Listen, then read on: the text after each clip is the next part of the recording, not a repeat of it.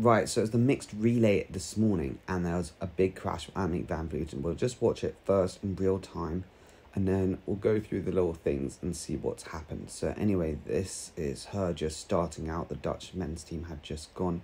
She's just going up to speed here, and then boom, whack straight into the barrier, massive crash, and that's basically the end of their medal trip. Now, Annemiek van Vleuten said on Twitter, "On my way to hospital for x-rays on my right side, all bruised and especially worried about my right elbow arm. My front tire exploded and I crashed."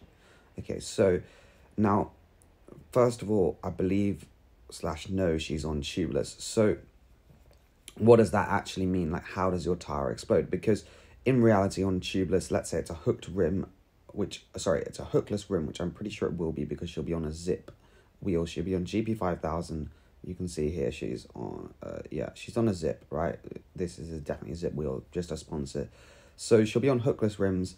So the chance of the tire exploding is higher on hookless rims, but that's more due to the rim exploding than the tire. Like, I don't think the rim exploded. So the tire exploding is very interesting because you can see here, like, she's riding along, like, there's no sealant coming out. So, like, here it looks fine, and then it must just explode there and then bucks her from one side to the other.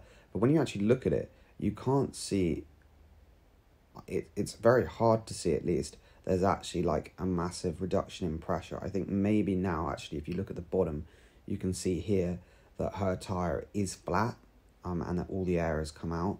And then that's when she obviously goes to go out the saddle, and then she has no grip and gets blown over, because you can then see here, it's a pretty bad crash there. But we don't want to watch the actual crash part. It's more just like, how did it happen? But the interesting thing is no sealant came out.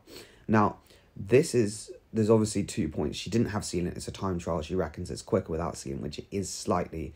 But I still reckon that she would have put sealant in, just because if you got a flat, it's such a nightmare. So assuming she has sealant in, then the next question is, how could she have this catastrophic failure of tubeless with her tyre basically blowing off the rim, exploding, but no sealant coming out? Now, this is the point that I'm quite confused about, because you'd expect there to be sealant flying out, and there isn't. So I think that probably means that the tyre just hadn't sealed properly on the rim, because obviously if it was if it was like a hole, then the sealant would fly out. But if it was more like it just wasn't seated properly on the rim at all, and then it just suddenly had a massive loss of pressure, but obviously the sealant stays inside because it's just coming out the valve, let's say. I mean, maybe it's trying to seal. That would make more sense. Again, I think that's probably the explanation, but it could literally be that she had no sealant and it exploded. But with tubeless, it's just really hard to tell these issues. But anyway, not a good crash for Van Vleuten. Very sorry to see, to be honest. And yeah, I don't really think it says too much about tubeless. I think it's just like, if you set it up fine, it's good. I think it's just like one of those incidents that pros seem to have, but I don't think amateurs have as much. But anyway, those are my ideas for what went wrong. Let me know what you think went wrong in the comments below. Thanks for watching, and I'll see you in the next one.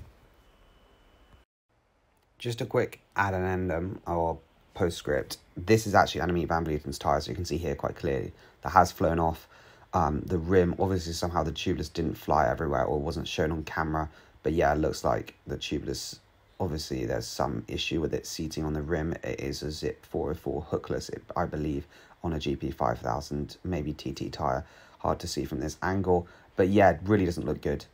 Looks like it must have just had a failure with this whole sealing situation.